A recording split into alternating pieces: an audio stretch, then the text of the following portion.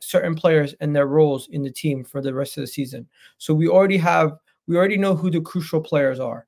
We're gonna have the likes of Gabriel Magalhaes, Kai Havertz.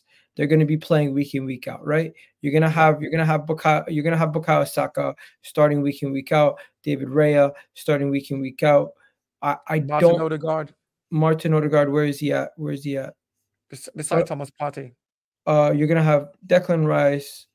You're gonna have, what do you call it? Ben White.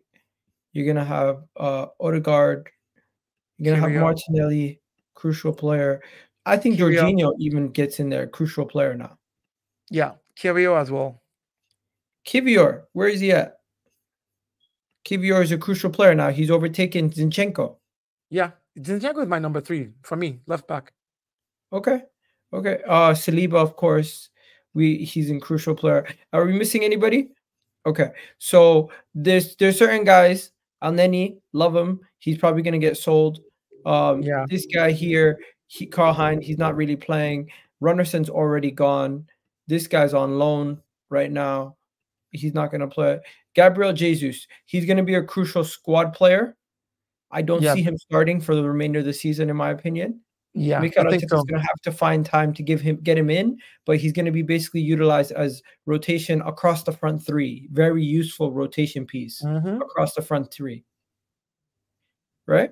You agree? Yeah, definitely. I totally agree. I think Gabriel Jesus, because of his knee injury off and on as well, and apart from his injury, he's not the most clinical player, but I think he's a very useful player, and to have someone like that come off the bench and cause problems is good.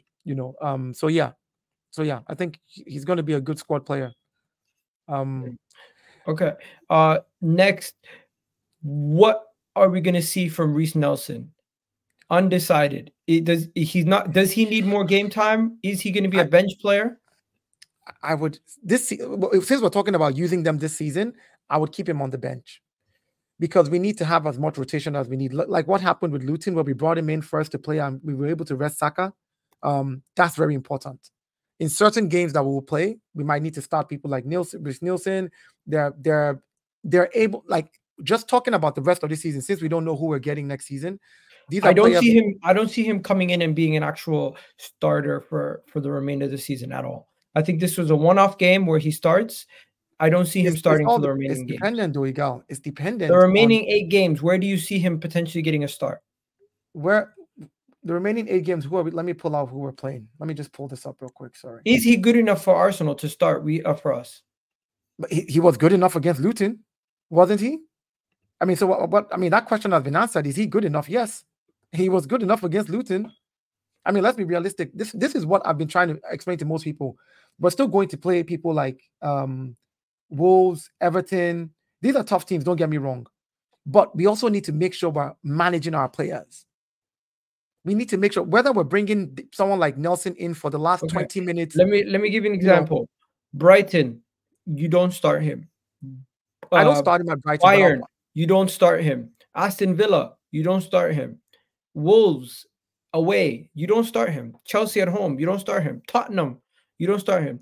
The game where he could potentially get a start is at home versus Bournemouth, May 4th.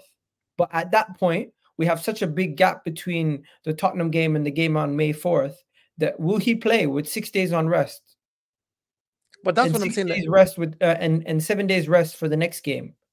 Would he actually get game time? Egal, you just mentioned 4 or 5 games. If anybody gets injured in those 4 or 5 games, what happens?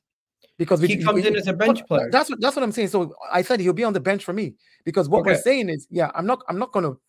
Eddie Nketiah, unused sub. I will leave him on the bench as well. I don't think he plays. I'm not saying he plays. I think he's in the same category as Elneny. Okay, so I'm trying to understand what we're doing here. Are we talking about the future of these players, or are we talking about for the rest of the season how we're going to use them? Okay, for the rest of the season. Yes, that's what I'm trying to understand. Like, if it's for the rest of the season how we're going to use them, then I would leave Eddie as a bench player, not a good squad player, but as a bench player. I would leave Nelson as a bench player, somebody I can bring onto the bench at any given time in case I have injuries from my good squad rotation. So my main players are my crucial players that are going to play completely. My good squad players will be the guys who I will bring in halftime. I know that like for like they're going to be able to step in. Then I'm going to have a bench where I'm like, okay, for these guys, these are the guys that sit on the bench for the rest of the season, just in case I need to rotate and rest certain players. I'll bring them in for 10 minutes, 15 minutes, get my players out on time, let them get some rest, And then, of course, if we're talking about next season, these are players that have to go. I understand the sell, yeah. So okay. Cedric, no game time for me. No game time for Cedric. I mean, Cedric doesn't get any game time. Next, Thomas Partey. He's a crucial good squad player, player. Right now, back from injury, yeah. He could definitely get himself into the crucial position and overtake Jorginho, but he needs some time to get himself matched. Let me just. I just love that we have players like this, like players like Jesus, Partey, to come into the team. Like this is what I want. You understand? Like, so when people are like, oh my God, I'm like, no, this is not about guys. We're not doing sell and all that player. We're just saying for the rest of the season, who's going to get more game time, who's a good rotational squad player that can come in and do the business, who are we going to keep on the bench just as back bench, and who gets no game time. That's what we're talking about here. So this is not sell, buy, get rid of. I see all of you in the chats going crazy. Sell Mohamed El Neni. Sell this person. We know they all go. Yeah. Ramsdale, he's not getting 1 minute. I would leave him on the bench because you still need a goalkeeper on your bench. No. He's still going to be on the bench, but he doesn't play. But that's what I'm saying. Like, we need to put him where he's supposed to be, though. He's going to. Whether he plays or not is not the point. Who's going to be on our bench is the question. If everybody has no game time at all, are they going to ever be on the, like, God forbid 7 of our players have COVID. God forbid Raya gets injured. Ramsdale has to come in. Ramsdale has to come in. We need somebody on the bench. Okay. This guy's not even at the club. This guy's not even at the club. This guy's not even at the club. This guy's not even at the club. So they don't count, right? Next, Emil Smith-Rowe. I really liked his performance that I seen against Luton. I don't think he's ready yet to be promoted to good squad player. I'll leave him on the bench. I'm going to put him good bench player. Yeah. But he could easily get himself up there with some more good performances. But I just haven't seen enough to say that he's up to the level to play against the likes of Man United, Tottenham, and everybody else. Against Luton, there were some moments where I seen he was quite slow with his passes. He wasn't match sharp yet. As he gets more match sharp, maybe he can get up to the good squad player level. Yeah, you can't blame him as well because injuries, and then he came back and he hasn't had a lot of game time. So it's understandable that he's not match sharp yet. And there's a talent in there. There's a talent in that kid. So I think I'll leave him on my bench for the rest of the season and see where he's useful, because he's a player that can actually come in and do the business. If we're leading, I believe, like, if we're leading 2-0, 3-0 in a game, these are players that I can throw off the bench with some good squad players so that my main players can rest against the next game, because you have to manage the amount of time that these players are playing at this last end of season. Games are coming thick and fast, 2 days intervals, back to back. So Timber, I have a hot take. He's not going to get any game time for the rest of the season. I think it's unlikely he plays. Yeah. It's unlikely he plays. Yeah, he also said the same thing. There was an interview that I saw, and they asked him. Philly. I think it was a young Philly, but there was something else that I saw where they asked him, how's the new thing? And he says, I'm working on it. Maybe end of the season, I'll be back. He said end of the season. He actually said those words. And so that means the end of the season. He's not. And even if he does come back right now, I'll be mad if they throw him in the game. Like, I'd literally, because we've seen what he can do. I don't think we want him to get injured that quickly back again. Like, let him finish the season. Let's get him back into preseason. That's going to be like a new signing for next season. So yeah, no game time for him. All right. Do me a favor, guys. We got about 45 of you guys watching on YouTube right now, and we got about 76 of you guys watching on Twitter. Striker, his twin brother. The people watching on Twitter, if you could come join us on YouTube, it's absolutely free. It doesn't cost you a penny, and it helps out the channel massively. And the people on YouTube right now, do me a favor, hit the like button. It's free. Hit the like right now. Let's get to at least 45 likes, since we got 48 of you guys in the chat. It should be easy. Simba has a twin, yeah. Any freeloaders, make sure you hit the like button. It doesn't cost a penny. And also, let me know what you guys think. Timber has a twin. I know Timber has a twin. Yeah, the twin. His brother played for Netherlands, and people freaked out. They're like, "Oh, Timber's playing," and I was like, "No, that's his twin brother." Yeah, people on socials literally take take everything too serious. That was just someone joking around, saying, "What's Timber doing playing for Netherlands when he has a knee injury?" Trossard, good squad player. Yeah, He's gonna probably start a lot of these games also from yeah. now to the end of the season. I wouldn't be surprised. Certain games You, are you, more suited to him. you I know don't what know if I would you know I what don't I know if would he's do, gonna Gal? start against his old team, Brighton, though. What do you think? Against Brighton, my starting lineup doesn't have Trossard in it against Brighton, but I have him coming on. But what I would have done is I I have would him have said, coming on against Bayern and Brighton. I just don't have him starting either. yeah, I would have him. In fact, I was going to say like crucial players are crucial players to me, which includes Jesus. These are Is crucial players. Trossard crucial? No, no. So here's what I'm saying, Egal. I'm saying I would not even have good squad player because I have bench players. So I'd have crucial players because these are all crucial guys that we need fit at any time so we can mix and match the team to play whoever we want to play suited to not just our first 11, like the crucial 16 that we can mix and match at any given time. And then the bench players are people that are like, the So Nelsons. Trossard jumps straight into crucial. Yes, I would put him in crucial. You know what? I agree. The only reason why I was putting him in good squad players because I was thinking we would only put 11 in our crucial player. But you're right. No team has just 11 good players. They have like at least 13, 14. 14, Yeah, 13, 14. yeah. So you need at least a couple good substitutes. And you know what? It shows the players that are in good player that haven't really played much or have Injuries. been injured. You can tell that. So for me, Thomas Partey and Gabriel Jesus, because of their on and off this season with the injuries, I would leave them in good squad player because I'm still trying to manage them and I don't want them to Does get hurt. that mean Tomiyasu also is a good squad player? Yes, because of his injury record, I would also keep him in good squad player. I don't any player that I know is very good and is prone to injury will be on my good squad player list because I don't want them to get injured right now. Um, I would shuffle between, you know, they would be on the bench as well whenever we're playing. Of course, because think about it. If we put our first 11 and you have people like Gabriel Jesus, Thomas Partey, Tomiyasu, um, you know, let's say we bring who can we bring out of there? Let's say we bring out on the main 11. Let's say we put Trossard too on the as in a good squad. Our first 11, think about it. And you have guys like this to be able to come in. Yeah, I think that would be Okay, so what we've done is we basically did our first 11 plus Trossard so far. yeah.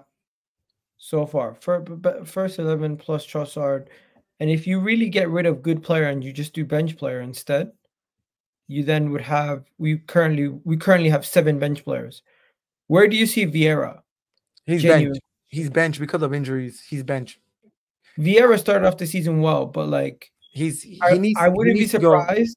I wouldn't be surprised if Emil Smith Rowe took his position in the like players off the bench. I think because of his injury, and then he needs to bulk up. That guy, Have that you guy. seen what's up with him? He's fit. He's been fit for a while. No, so he needs to bulk up as well. You remember how Eddie went and bulked up over the season, the last season, and Eddie just went from skinny to I think he needs to bulk up. That's the last thing I think he needs to do. He's the skill is there, the technicality is there, the guy floats on the ball. I think there's a player and a half in him, but he's not ready for this prem. Like Big up, Jazz. Big up, Jazz. He says, "Egal, we had our debates and disagreements, but respect you are a passionate fan. Big up to you, Jazz, man. Hope you're doing well, guys. Go check out the Arsenal. Arsenal, the history and more. Big up to you. Thank you for the super chat, bro. I really do appreciate it. And yeah, man, you know what it is. At the end of the day, we're all Arsenal fans. It doesn't matter if we disagree, if we have arguments. As long as at the end of the day, our team wins. That's all we care about, of yep. course, right? People are saying Vieira is dead food. I'm not even going to take. I'm not Connor. You're not serious. I'm not going to take that seriously because here's the thing, though. If he's fit, we have a run of games this end of the season where we're talking about games every 2 days.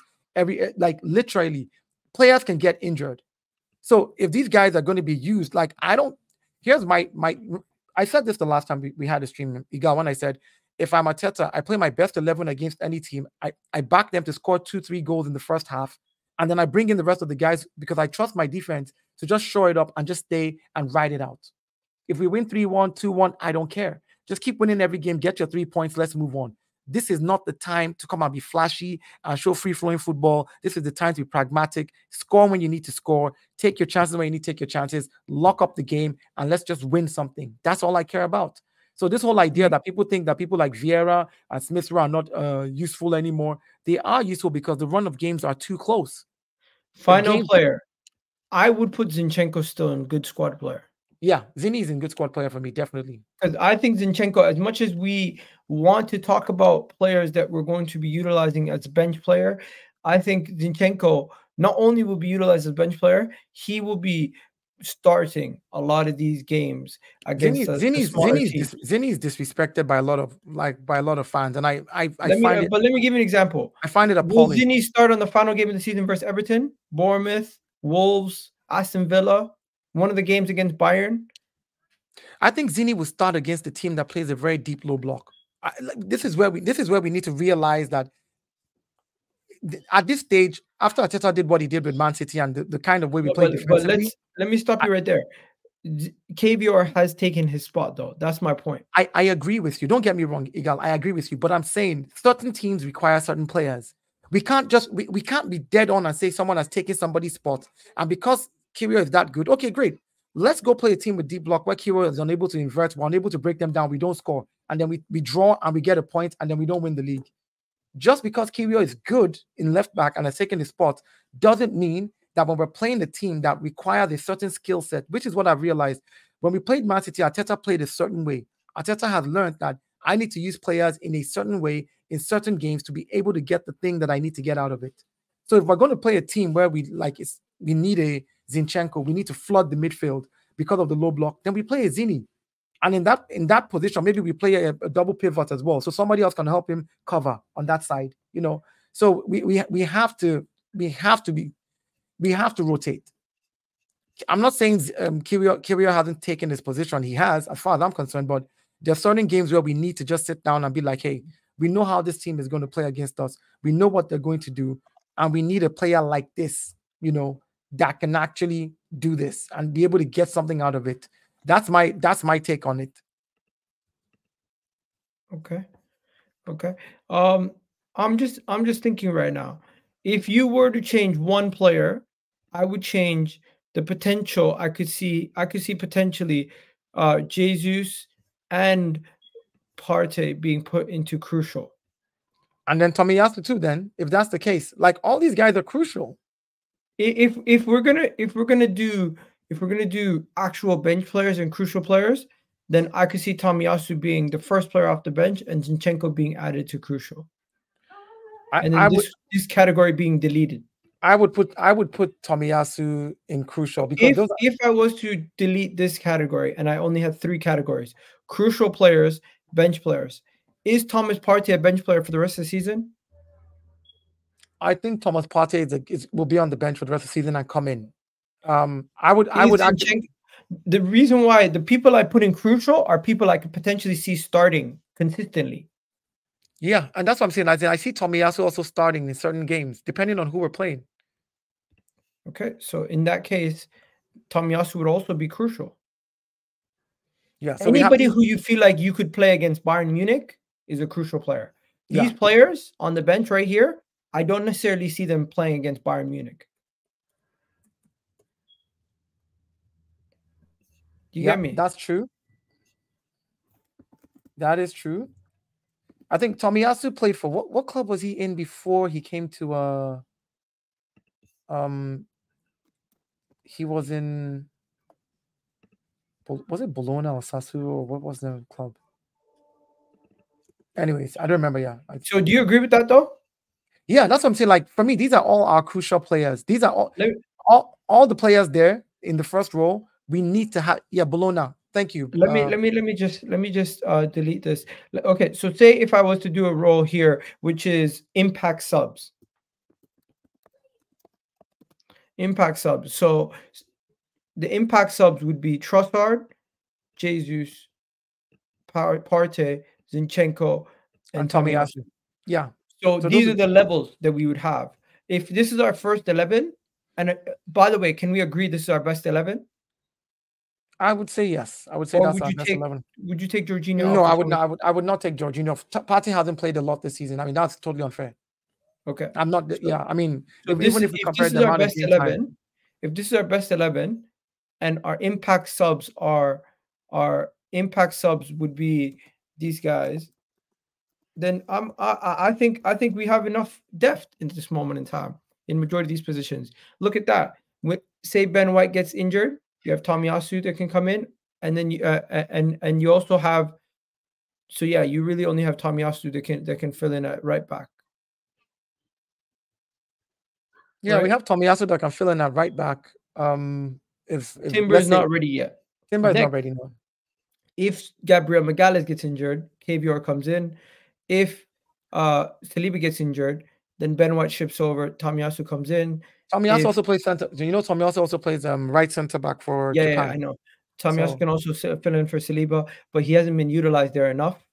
And then you also have so up top, you have 1, 2, 3, 4, 5 options in the attack, really, if you exclude Nelson and Eddie Nketiah, because really and truly, you're not bringing in Eddie Nketiah or Reece Nelson to start for any of these guys. So we just need to make sure if there's a situation with Saka right now, you play Jesus or you play Trossard, and I think Kai Havertz's emergence as that number 9 has really benefited us a lot because it now not only offers us a lot of cover in the midfield as a left 8, he also offers us more cover across the front 3 in the attacking positions. So that's really crucial.